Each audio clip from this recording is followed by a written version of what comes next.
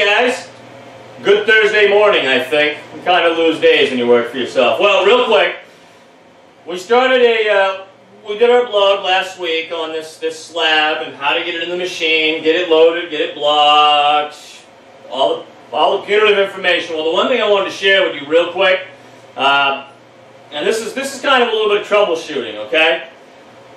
I have got this thing fully milled down flat. I know you're having a hard time right now because I got a Scooby-Doo cap on. Hey, we're old school up here. No Pokemon, okay? Alright. What we do is, regardless of your dimensions, okay?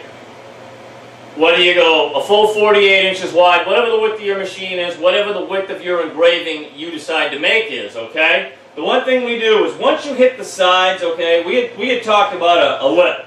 We've now got a lip because I've dropped this almost 370 thousandths, okay? Now, to make sure, as I'm milling this, because I don't want one end of this to be 3 inches thick and the other end to be 2 1/4, okay? We want to have a little bit of uniformity here. We want some symmetry. Even though we're dealing with a non-symmetrical piece, we can still try to cheat things and get it as close to perfect as we can, okay? Well, this here is just a little machinist square. It's a straight edge, okay? Some guys who do metal forming and brake work, they use this to check the 90s on their bends, okay? You get the idea. What we do is we lay this flat right where the edge of the bit mills, okay? I set it flat because the surface is now perfectly flat. What we do, take a tape measure. Oh, goodness, yeah. We're going to see that without these. Close to 50 glasses. All right. What we do is we put our straight edge on. I measure from the top of my spoiler board to the bottom of this straight edge, to the underside of it. I'm 2 1/4 inches, okay? I'm going to come up here. Where am I? My glasses, of course. I'm going to put this straight edge in right here. Again, I'm going to measure from the bottom of my table to the underside. I'm 2 5/16 light. I am less than 100 thousandths variance from one end of a non-symmetrical piece of material to the other.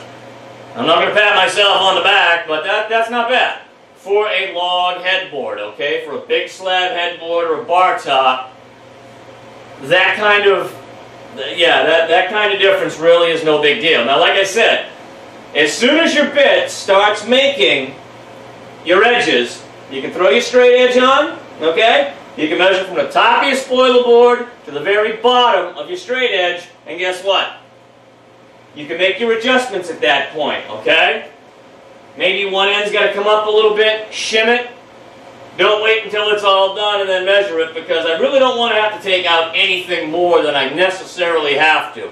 Mainly it's because of milling time, okay? To prep these slabs, I don't have the planer like I told you. You really can't take and bill a client for doing this. This is just preparation to make this thing workable, okay? So time is money, and this is how we do it. I hope this helped you guys. Stay tuned for more, and as always, I appreciate you guys watching me, following me, and subscribing. I hope I'm your favorite engraver in the woods. Alright guys, have a great week, enjoy your weekend, happy fall. Bye-bye now.